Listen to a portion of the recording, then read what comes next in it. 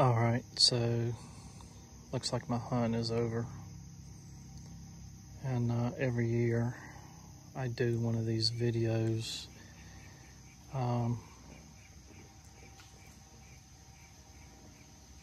about my setup. So this year it's a little different from last year, but I'm using the Sony ZV-E10,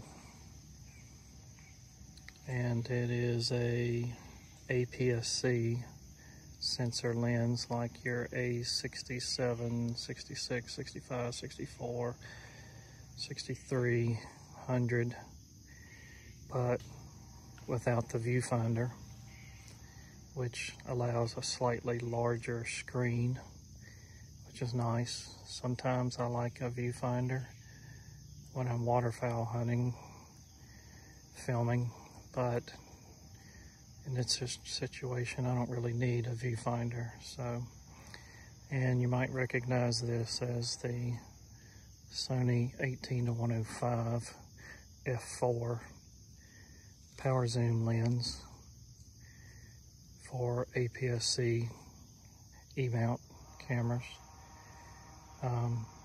And since it's power zoom, that allows me to use the remote control to zoom in and out. Something new this year for me is this microphone.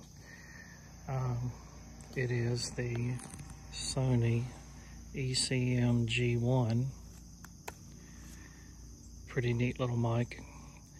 Mounts to the hot shoe, Sony's hot shoe here, and the signal goes through the body, so no cable.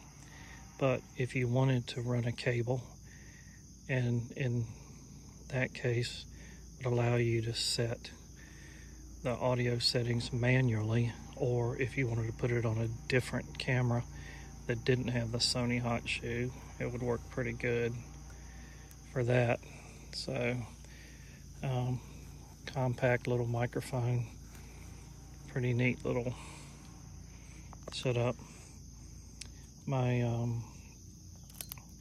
fluid head is the small rig CH20.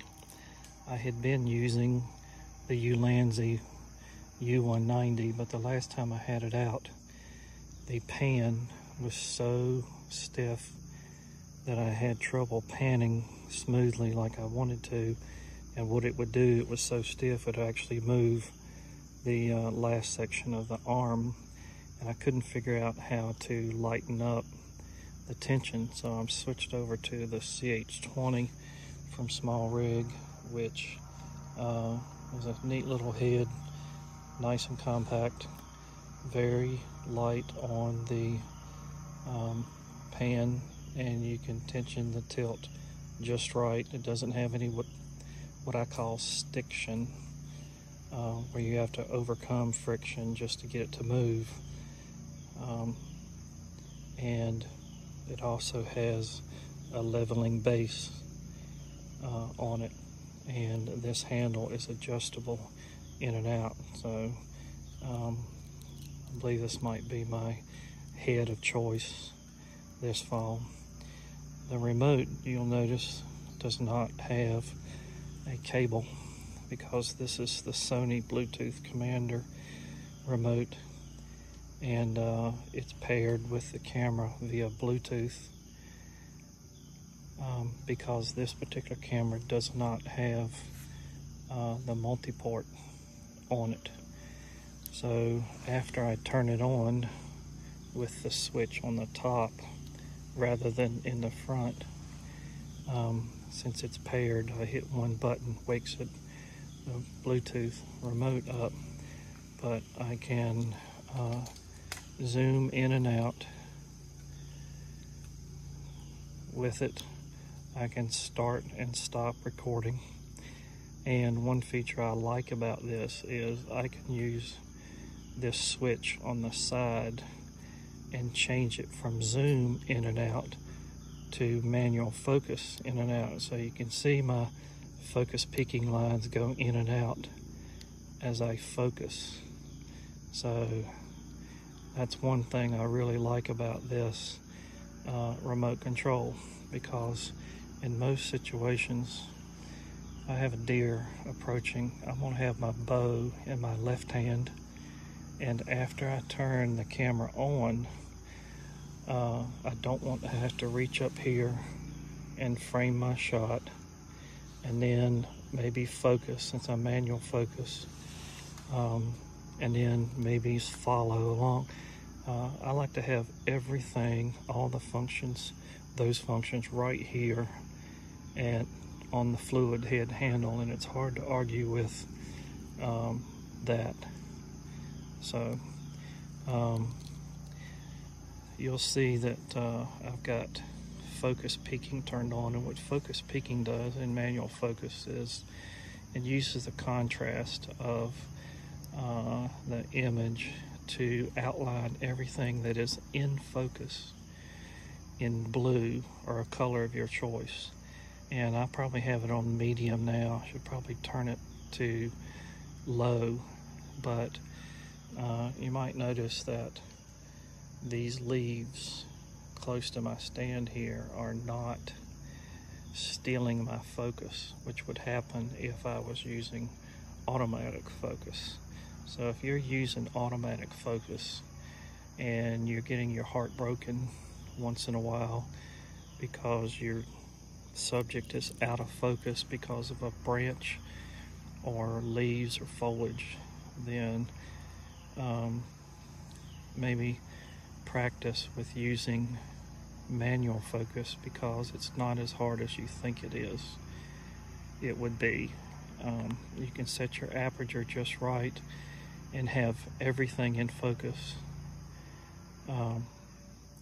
10 to 50 yards, but not have to worry about anything close up stealing your focus and making your animal subject out of focus or soft focused.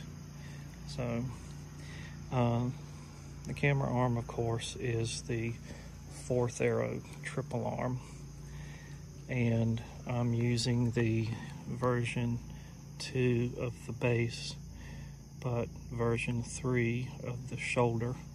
This base is going to stay in this tree on this property that I hunt, so I don't have to worry about it. It just stay here, and then when I get in the tree, I'll take this and the arm back and forth with me, and this is the only thing I have to install with the arm. So it makes things a lot easier to prepare for the hunt when I get to the tree. Another thing about this ZV-E10 is on my A7 III, it doesn't have the fully articulating display, and that's what I like about the ZV-E10, that if a deer is on my weak side here, if I didn't have that, this is what I would have, but at least I can take this out and do this. So also, if you look at it, not including the size of the hood here, it's not much bigger than say a Canon G50, but it has a much larger